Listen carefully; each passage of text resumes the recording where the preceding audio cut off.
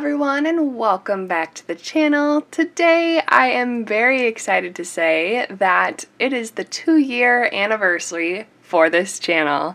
I have been asked a lot lately what kind of got me started in creating YouTube content, and I'm going to save that for our Q&A video that I still owe you. But today I thought we would go ahead and celebrate with something a little bit different, a sketchbook tour. Now, a lot of you guys have been asking me to do this as well, and I haven't done one on the channel because I've never really finished off an entire sketchbook before. There are probably some of you out there like me that start a sketchbook and don't finish it, or tear out half the pages from a sketchbook and never get around to finishing it. And so I am very excited on a personal level to have completed this, and I thought that today would be a great day to share it with you. So I started this sketchbook in June of 2017. It is now August of 2018, so it took a little bit over a year for me to finish this off. So this sketchbook started off with a trip to my local zoo, the one that I used to work at. I was going with my boyfriend and his mother. We stopped by the meerkat exhibit first, and they are definitely personable little guys. I think that if my memory serves me right, that I did the sketches while I was sitting looking at the meerkats. I took some pictures, and then I finished them up later that night when we went out to dinner. I was kind of sketching while we were waiting for our food to come with the watercolors. I do remember being really impressed at the first sight of this because I scrubbed and re-scrubbed and went over this over and over and over again with my water brush, and the paper held up pretty well, so I was pretty impressed with it. Oh, you guys might want to know what sketchbook I'm using, huh? This is the Handbook Travelogue sketchbook, and I'll go ahead and put a link down in the description below for you so you can go ahead and find it if you'd like it. I have enjoyed the overall process of working in it. So then they also have a wetlands exhibit at this zoo, and so there's a little whistling duck and a plover, and then they also had a jaguar exhibit. The jaguar I'm pretty sure I did the next day. I don't think that was at the zoo itself, but again I took a reference photo and looked back on it. These two sketches were done in the aviary. They have a walk-through aviary, and I got a chance to do those kind of while I was there, which was really fun and a bit different for me. This next spread is showing some love to some reptiles, and I think these two are my absolute favorite little crocodilians I have worked on ever. This is a gouache piece that I love so much. I did it on a scrap piece of paper. I think this is like regular printer paper. It's not even nice paper, or maybe not printer paper, but like sketchbook paper.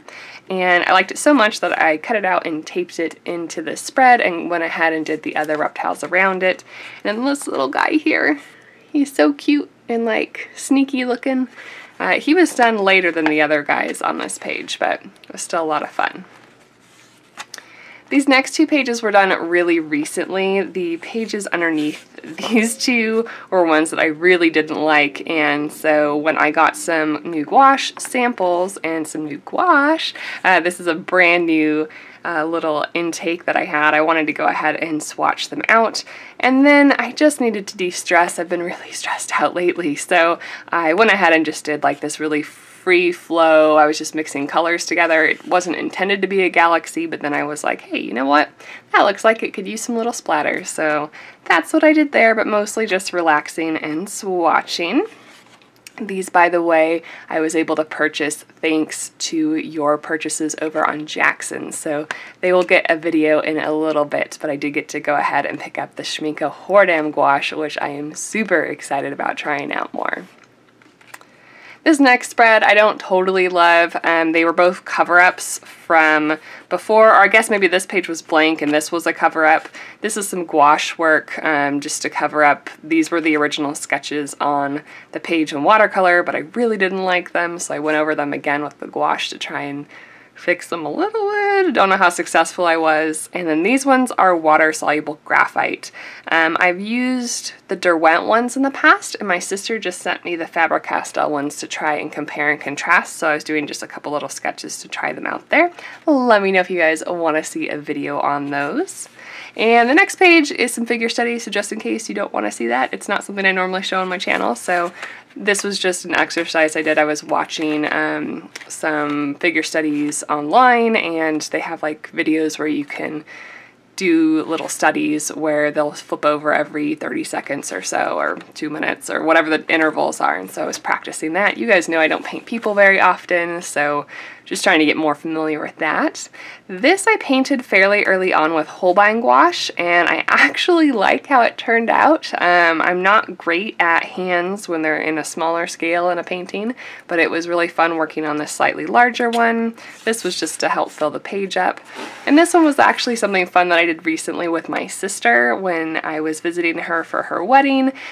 She wanted to learn how to draw better and to paint, so we actually switched paper. So I gave her my sketchbook and she drew this rhino as I was kind of instructing her on how to do that, and I sketched the rhino that I was teaching her with on another piece of paper and gave that to her. Then we swapped papers back. I painted this one and she painted my line art. So that was a fun little mini collab with my sister, who is learning more about watercolor and drawing skills. This page I think I did while I was at a convention. Definitely not some of my most inspired work by any means, but I kind of like the elephant. There's some nice like little gesture values in there. This was also not my greatest work, also at an event where I was like outside and dealing with customers and coming and going back and forth into the journal, so they're not super polished pieces.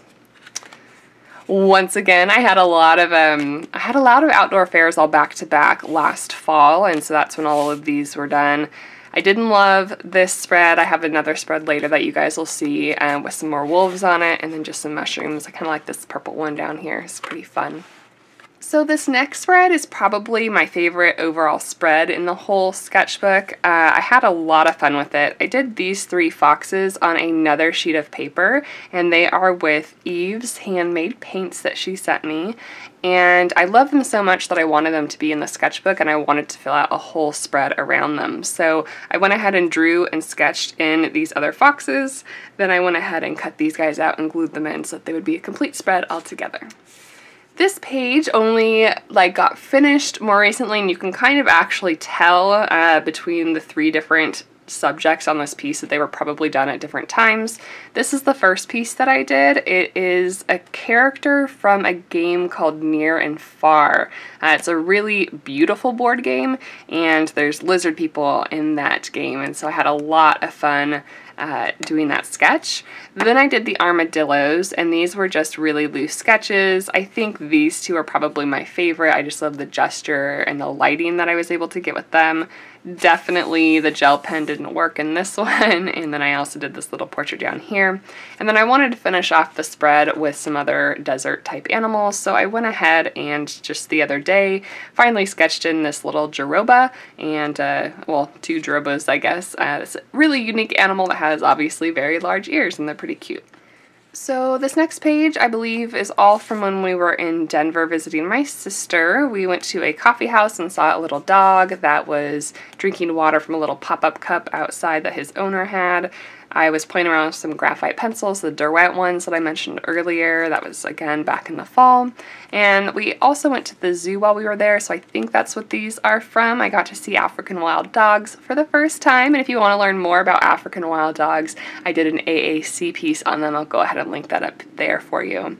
We've got this rather uninspired looking watercolor sketch of a turtle that looks like a Pokemon, and that's pretty much all there is about that guy. This next pair of paintings are some cover-ups for some Whoops pages. I recently did these tutorials for my patrons over on Patreon. This is a gouache version, and when that one didn't go quite as I planned, I also did a watercolor version as well. I made sure that the paper was the same size that the sketchbook was so that I could go ahead and cover up the paintings that I knew I wanted to go ahead and cover up in here.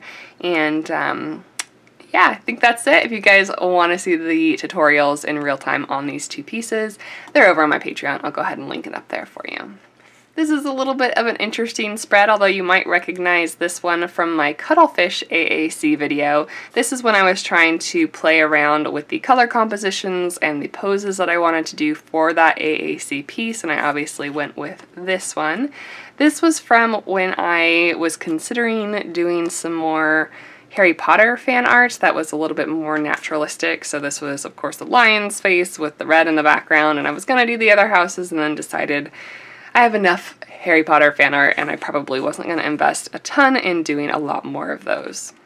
This next spread got started when I was doing a tutorial on drawing proportions for my patrons a while back, I think at the beginning of this year, and that's where these two paintings came from. We did the little wolf and the red panda, and you can kind of see some grid lines that are underneath those paintings from when I was teaching them how to sketch those things out.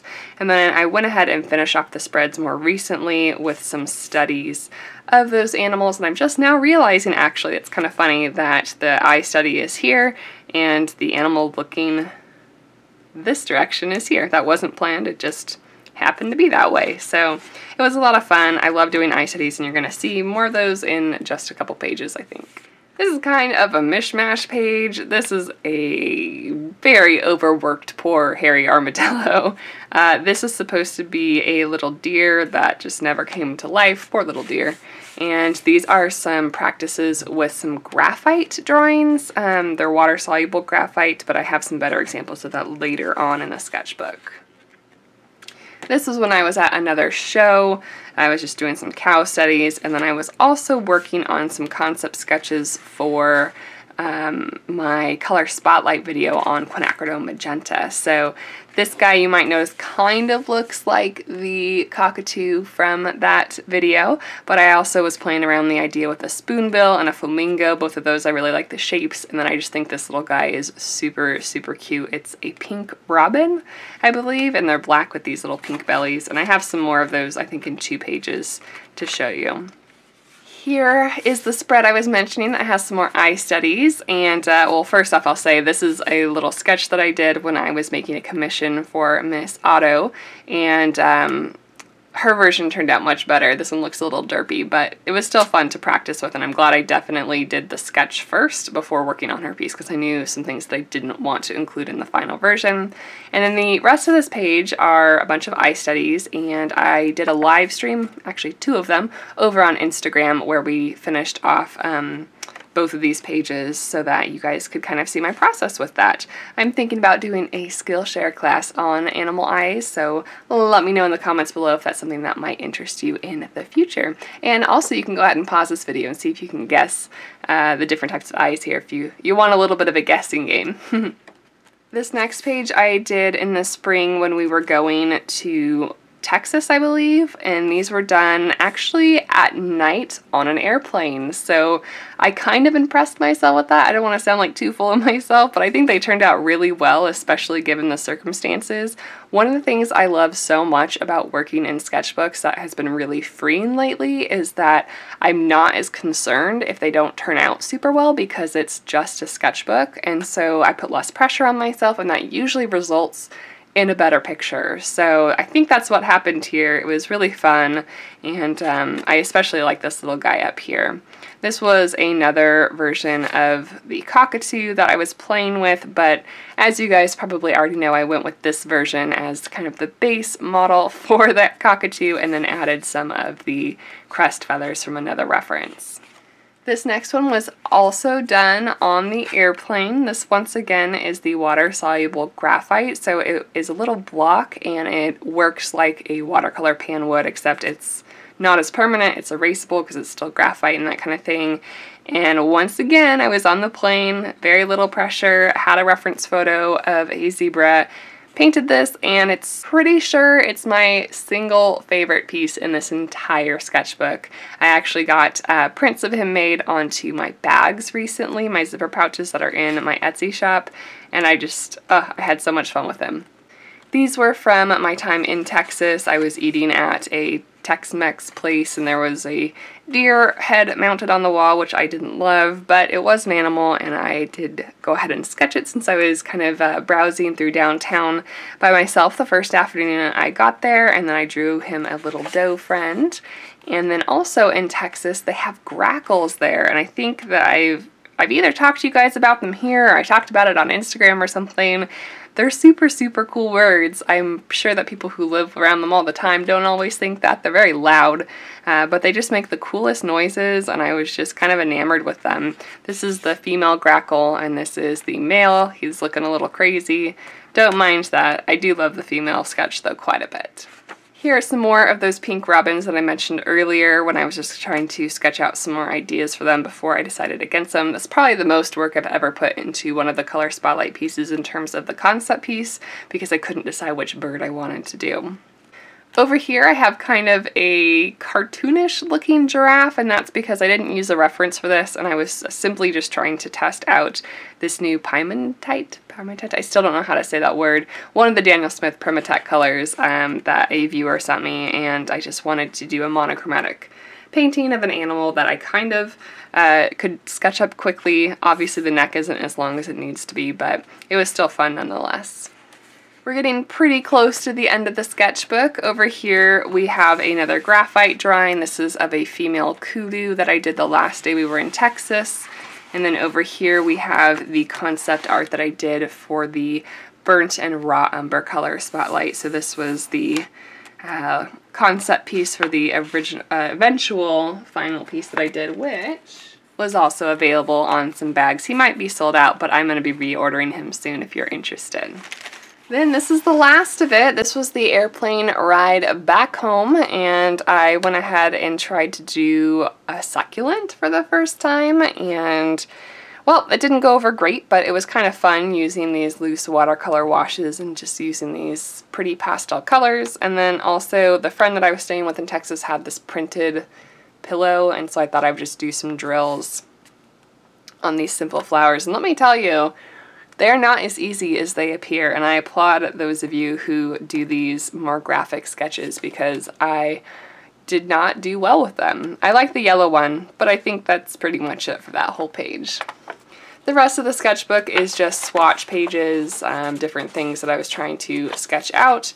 So that is going to do it for our video today. Thank you for spending a few moments out of your day to take a look at my artwork. Thanks for requesting this video in the first place, and a bigger thank you for spending the past 2 years with me here on YouTube. It has been such an adventure, and I am so glad to be here and to have your support.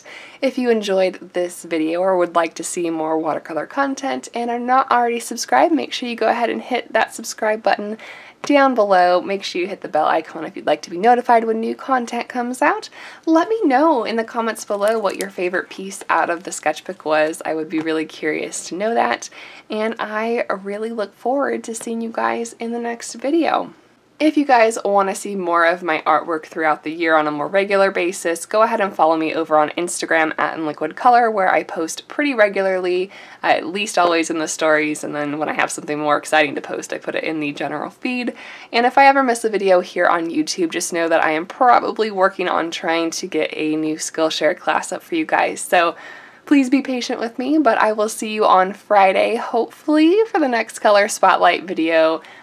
I'm looking forward to this one. It's a newer one for me, and I'll see you then. Thanks for watching, and happy painting.